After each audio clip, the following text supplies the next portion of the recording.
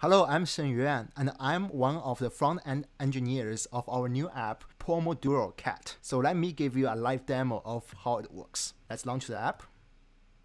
So the PomodoroCat is a Pomodoro timer based on the Pomodoro technique. The Pomodoro technique is a combination of work and short break sections. And at the end of the work short break section, there is a long break section. This technique is proven to improve people's productivity. Typically, the work section lasts 25 minutes, but I see it is 17 minutes now, so I will set it back to 25 minutes.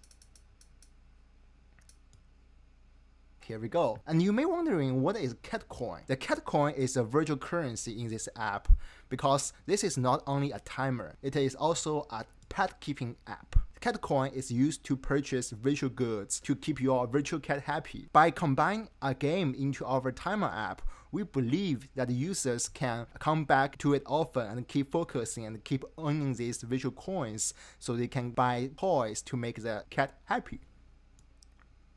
But first, I would like to introduce you some of the in-app purchase features. If you type the card icon here, you can see all the in-app purchases. If you purchase a booster, it will increase the coin you get after each section. So let's purchase the $3.99 10 times booster. Notice that the booster effects can be combined. So if I type it again, it will fail. See, the booster is not activated. So let's type start and see what the timer does. Notice that the timer is 120 times faster than the normal speed because I don't want you to keep waiting. But I can basically tell you how it is. So we are now at the first section. We are now at the first section break. Now we are at the second section. And you can see the number of sections completed here. But I want to keep you waiting. So I guess I will just close the timer here. Now we have more coins because once you complete each section, you are avoided the coins. And if you have boosters, you will get the coins times the boosters. So now I have 545 coins. Let's purchase some gifts for our cat and make him happy.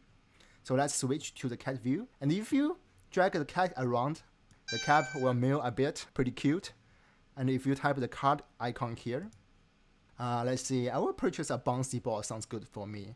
So let's purchase a bouncy ball.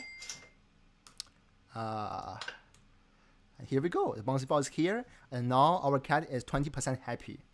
What if I want to purchase more? Uh-oh, I don't have enough cat coin. That's why the user keeps coming back because they want to earn cat coins and buy more toys.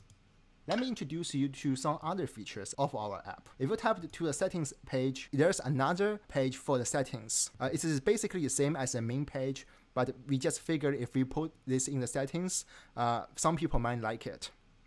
Another feature of the settings page is the light and dark mode. You can switch between the light and the dark mode, and I will take a look at. So this is how the app looks in light mode. It is fully supported by Apple SwiftUI. Here we have some information about the developers. I'm the team lead and the product manager of this app, and we have other 3 very talented people working on this app for us. We are called Stanford Rejects. And here are some informations. For example, our app name is the PomodoroCat, and you can visit our developer website and privacy policy here. I think we will push this app to the App Store very soon. Stay tuned.